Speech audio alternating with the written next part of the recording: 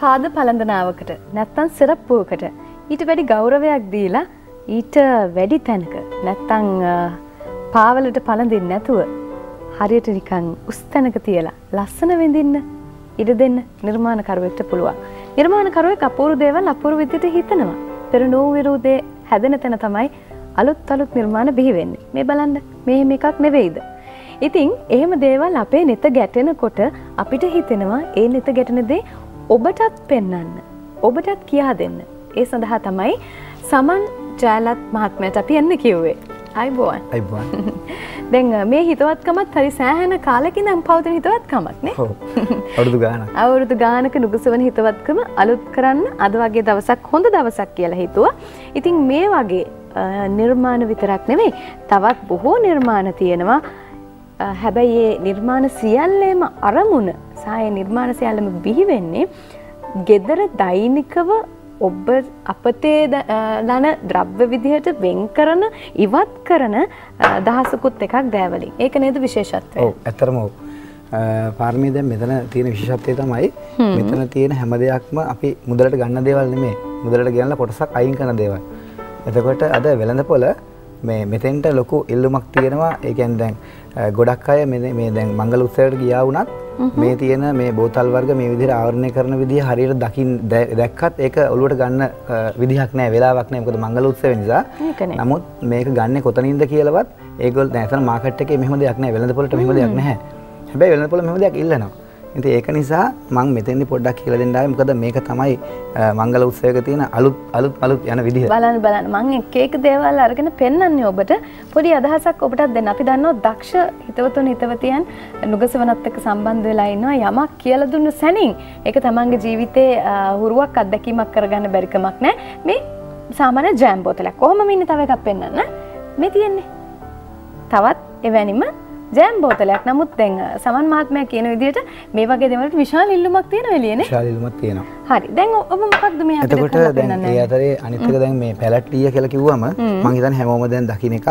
මේක හැම උත්සවයකටම දැන් හැමෝම දැන් ඇනවුම් කරද්දි ඒ කියන්නේ මංගල උත්සවයක් කරන තැනකදී ඉල්ලුමක් ඉල්ලුවත් හැමතිස්සෙම කියන්නේ පැලට් ලී වලින් කරපු පැටර්න් එකකට අපි යන්න. ඒ කියන්නේ වුඩ් එකකට යන්න. ඒක තමයි. ඒක ඇත්තටම මේ අපි කිව්වොත් දැන් රැල්ල කියලා ගත්තොත් ඒක එහෙම තමයි. ඒ කියන්නේ කාලෙකදී මල් ආවා, කාලෙකදී රෙදි වර්ග ආවා, ඊට පස්සේ ලී වර්ග ආවා. දැන් ලී වර්ග වල අපි ඉන්නවා. අනිත් එක පාරිභෝගිකයෝ ඉල්ලන දේ දීමෙත් වෙළඳාම එක්තරා කලාවක් නේද? ඔව්. ඉතින් ඒක නිසා මම මෙතෙන්දී ගොඩක් පෙන්වන්න ආවේ කිතුරු රෑන් වලින්. ඒ කියන්නේ අපතේ දාන අර මම හිතන්නේ රෙදි බටේ. ඒ කියන්නේ රෙදි වගේ වර්ග රෙක්සින් වගේ දේවල් උතල වෙන මේ වගේ බට කෑල්ලකින් මේ වගේ වාසයක් හදන්න. ඒකද මේ කියලා දෙන්නේ? ඔව් ඒක ඊළඟට මේ මේක බලලෙමුනේ.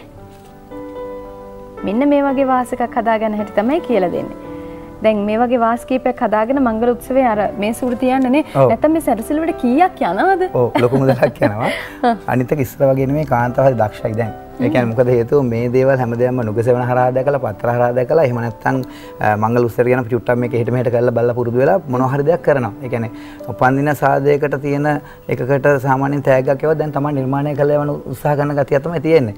මම දැනට බැලුවේ මේ දේවල් එක්ක සම්බන්ධ කරලා මේ වගේ පැලට් ලී කැලේ කීපයක් අරගෙන මෙතෙන්දී අපිට එක තෑග්ගකට දීමට හෝ තමන්ගේ ගෙදර අවශ්‍යතාවයට මොකද පැලට් ලී කැලේ කියන්නේ සාමාන්‍ය දෙයක්. ඒතකොට මේකෙන් මම මෙන්න මේ වගේ පොඩි කොටසක් මම කරන් ආවා. මොකද කාල වේලාවත් එක්ක මම අධිකමන් නිසා අපිට මේ වගේ බිත්ති ඔරලෝසුවක් හදාගන්න බැරිද කියලා. ඒකනේ හරිම ලස්සනයි. ඒ කියන්නේ පුංචි ලී පටි කැලේ ටිකක් විතරයි ගිහිලා තියෙන. මොකද හේතුව මේ අවශ්‍ය මේ පද්ධතිය සම්පූර්ණ වෙළඳ පොලේ ගන්න තියෙනවා. මේක හයි කරගන්න එච්චර අමාරුවක් නෙවෙයි. මම පිටිපස්සට පොඩ්ඩක් පෙන්නන්න. හරිම ලේසි.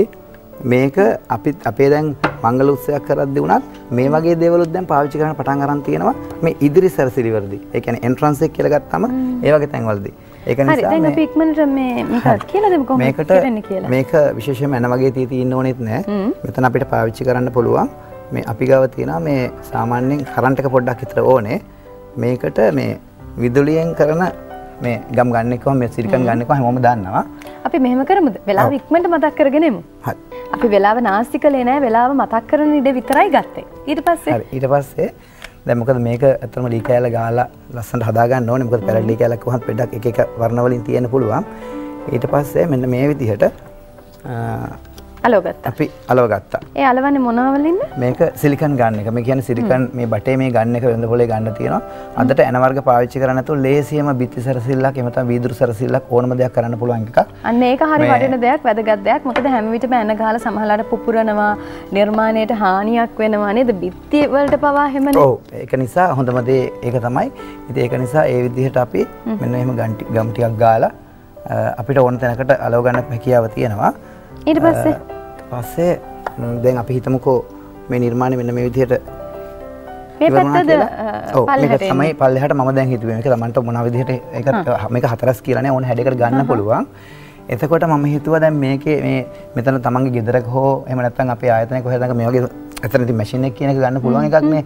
මම අරගෙන මේ වගේ නිර්මාණයක් මේ වගේ තැනකට තිබ්බොත් වෙනසක් නේද කියලා. ඔව්.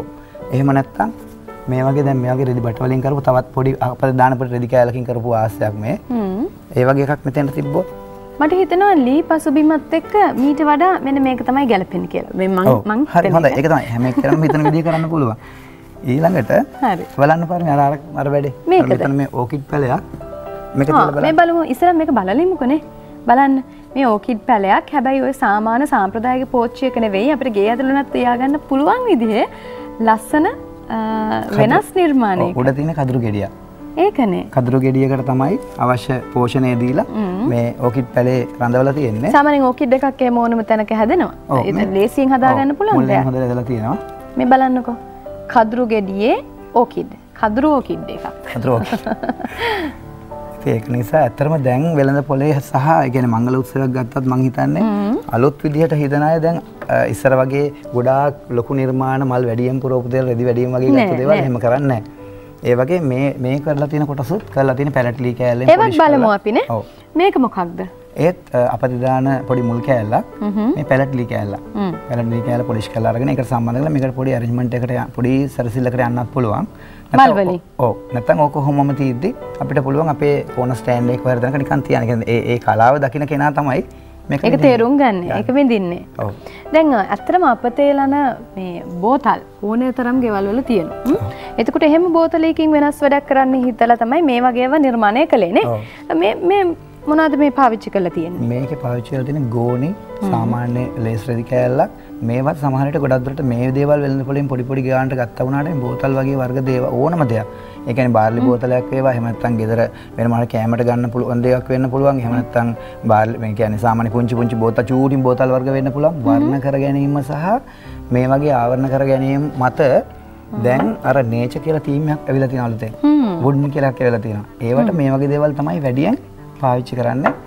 මං හිතන්නේ අපිට පුළුවන් නම් අපේ උත්සවය අපිට පුළුවන් නම් මේ දේවල් මේ විදිහට සම්පාදනය කරගන්න නේද? කියන්නේ ලොකු දෙයක් ලොකු මුදලක් ඉතුරු වෙලා වැටි කරගන්න පුළුවන් ඉතින්. අනිත් එක අපේ හිතේ තියෙන අදහසම ක්‍රියාත්මක වීම හරි වටිනවා. හරි වටිනවා. සමහර වෙලාවට කොච්චර නිර්මාණකරණයේ යෙදෙන කෙනෙක්ට කිව්වත් මෙන්න මේකයි අදහස කියලා අදහස sannivedanaya කරන්න බැරි වුණොත් හරියට අපිට ඕන දේ වෙන්නේ නැහැ. ඉතින් අපිට ඕන දේ අපේ හිතේ තියෙන දේ මේ විදිහට ලස්සන නිර්මාණයක විදිහට එළියට ගන්න පුළුවන්. ඔව්.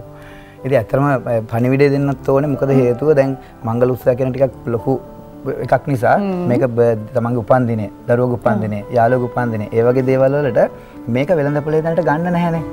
දැන් මේක අපි නුගසේවන හරහා සහ අපි ওই පාඨමාලාවල කරන අතරේ හැමෝම දැන් මම ඒගොල්ලන්ට කියන්නේ මේක වෙළඳපොලක් හදන්න.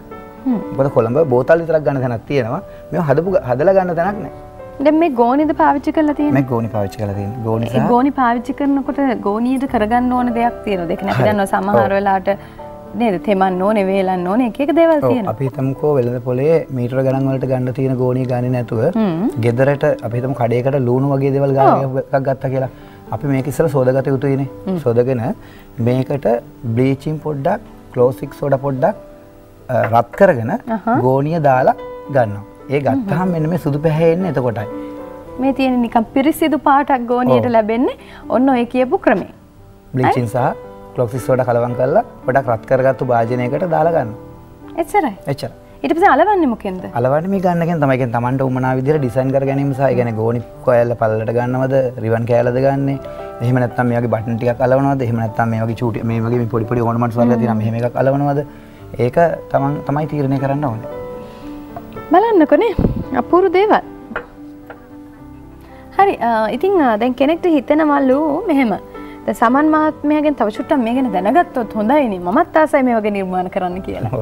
එතකොට දුරකථන අංකය කියමු. හොඳයි. එහෙනම් මේ දුරකථන අංකය 0.767 916යි 144. හරිනේ. මම මේ බිම්බලාගෙන හිටියා කියලා හිතන්න එපා. මම මේ නිර්මාණ රස විඳින්න හිටියේ. විවිධ දේවල් තියෙනවා, ආම්පන්නක් තියෙනවා. ඉතින් මේ සියලු දේ එක්ක අපි අලුත් අත්දැකීමක් අපේ හිතවඳුරට ලබා දුන්නා. බොහොම ස්තුතියි සමන් මහත්මයා. අපි තවත් දවසක මුණ ගැහෙන බලාපොරොත්තු ඇතුවයි සමුගන්නේ. හැබැයි ඉතින් මේ වගේ නිර්මාණයක් කරගන්න ඕනේ. ඉතින් කතාවක් තියෙනවානේ. ඉංග්‍රීසි අක්ෂර H අකුරේ 3ක් එකතු වුණු තැන අපූර්ව දේවල් වෙනවලු. ඒ head, hand and heart. අත් දෙකයි හදවතයි ඒ වගේම මනසයි එකතු වුණු තැන අපූර්ව නිර්මාණ වෙනවා. එහෙම නිර්මාණයක් නෙවෙයිද ලස්සන ගේය පද රචනාවක් කියන්නේ. ඉතින් එහෙම රචනාවක් මියුරු හඬකින් මියුරු තනුවක් එක්ක එකතු වෙලා අපි අතරට ආවහම මෙන්න මේ වගේ මිහිරක් තමයි අපි විඳින්නේ.